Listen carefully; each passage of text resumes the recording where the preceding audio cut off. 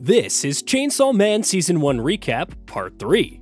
Don't forget to click the notification icon to stay in tune with our latest videos. Let's begin. Previously, guns all over Tokyo appear, targeting key members of the Special Division starting with Makima. The main fight happened between Denji, Himeno, Hayakawa, Power, and the Katana Man with his mysterious powerful accomplice. Himeno, after seeing Hayakawa on the brink of death, sacrifices herself to unleash the Ghost Devil. But even that was no match against the Snake Devil that is conjured by the mysterious blonde girl, whose name is later revealed as Sawatari. The girl orders the Katana Man to take Denji's heart, but before he can reach him, one of the Ghost Devil's severed hands reaches Denji and pulls his string. This stirs him up from certain death into a maniacal murdering machine that he is. He lunges at the Katana Man and the Katana Man charges back. Sawatari warns the Katana Man to not damage his heart as she calls for reinforcements. They shortly arrived, armed with guns. Denji captures one of them and unwittingly holds him hostage against the Katana Man. The Katana Man took the opportunity and briskly sliced Denji, along with the hostage, in half. Kurose and Tendo are waiting for Makima at the train station when they're informed of the ambush. Moments later, the train arrives and panicking passengers scurry out of it. Finally, a cloaked and bloodied figure emerges, and it was Makima, alive and well. In Kyoto, Makima orders 2 agents to bring her 10 convicts and reserve the place with the highest altitude in the city.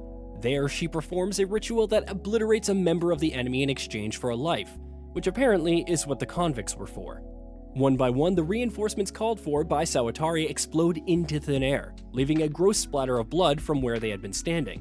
Sawatari and the Katana Man curse Makima, knowing that she could be the only person responsible for this. With only the 2 of them left, and the half-body of Denji, a member of the Secret Service, appears. Kobeni, with her speed, survived when Arai did not. Sawatari calls the Snake Devil to take care of her, but Kobeni displayed her impressive speed and reached Sawatari and the Katana Man. She manages to sever the Katana Man's hand and takes his sword to shoot him. Sawatari tries to take her, but fails to. She shoves her wounded accomplice into the car and drives off. Kobeni clings to Denji's severed torso and cries, vowing to tell Himeno that she will quit when she sees her again.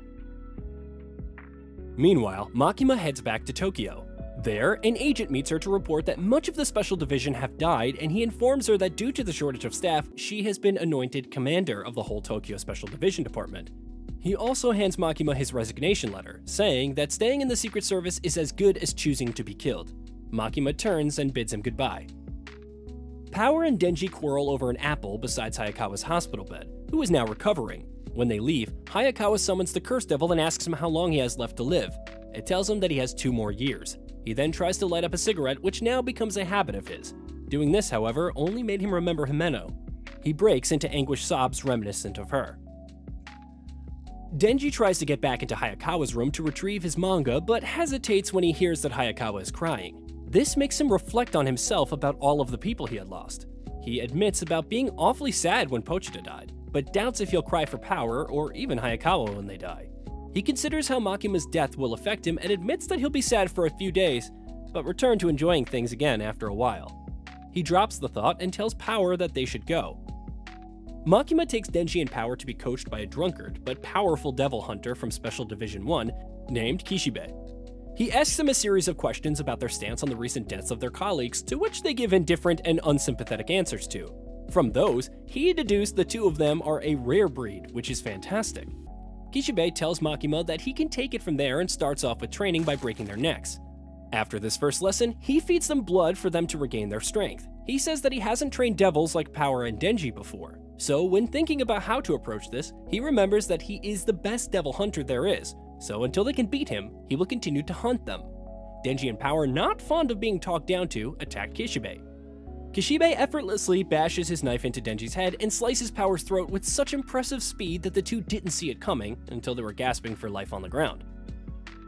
Kishibe feeds them more blood to recover and then hunts them again, and again, and again, until night finally settles into the sky.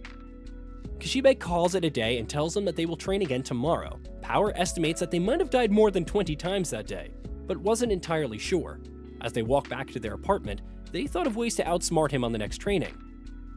The two agents from Kyoto enter Hayakawa's room and introduce themselves as agents sent by Makima to help coach the Special Division 4. They ask him if he considers quitting, but he merely replies that monsters that killed his family and partner are still out there, so why would he plan to quit? The next day, the agents take him to a prison facility where they imprison captured devils. This is so Hayakawa could make contracts with the devils to aid him in devil hunting.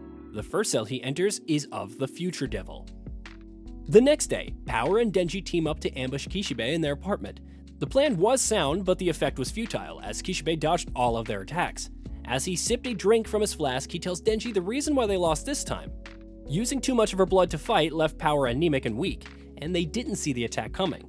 Still, he tells him that it was a good attempt and that they should call it a day. This lowers Denji's guard, and he fails to see the knife hurled by Kishibe from across the room straight to his temple. As blood drips from his head, Kishibe tells him that Beast shouldn't trust anything a hunter says. Hayakawa tries to make a deal with the future devil. The devil looks into his future and chuckles. It tells him that he will lend him his power if Hayakawa will let him live in his right eye. He says that Hayakawa's death will be enjoyable to see. With that, they both make the deal.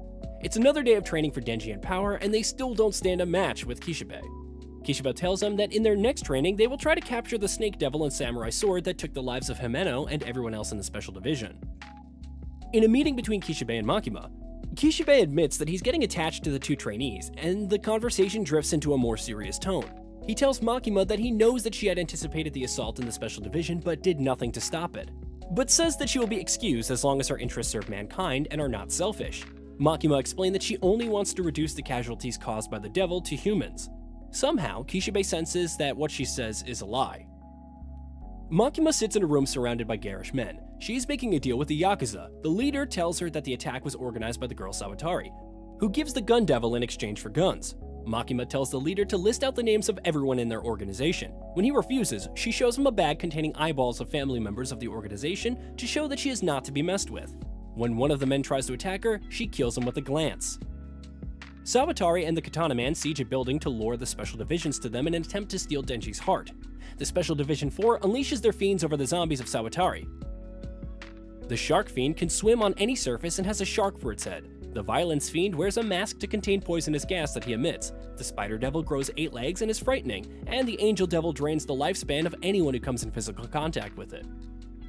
Hayakawa orders that they should split up and find the Katana Man and Sawatari. In an ominous part of the building, he finds Sawatari. Sawatari orders the Snake Devil to spit out the Ghost Devil, which she then orders to kill Hayakawa. Hayakawa launches into a fight with it, and he holds out well enough. However, the hundreds of ghost hands were too much for him to keep up with, and it takes him by the neck. Sawatari orders the Ghost Devil to choke him to death. He's saved by Himeno, who offers herself to the Ghost Devil, which she is now part of. Hayakawa remembers that the Ghost Devil does not have eyes, so it uses fear to see its targets. After losing that fear, he's able to slay the Ghost Devil. While in the elevator, Power and Denji encounter a bunch of zombies in the 10th floor, where Power decides to go on a killing frenzy and abandon Denji. When Denji arrives at the 13th floor, he finds the Katana Man waiting for him. The Katana Man wants him to apologize for killing his grandfather, but Denji replies that he simply doesn't really care for him. With this, their fight ensues. The Katana Man takes the lead when he severs not one, but both of Denji's arms. He again makes Denji ask for forgiveness, but Denji doesn't yield.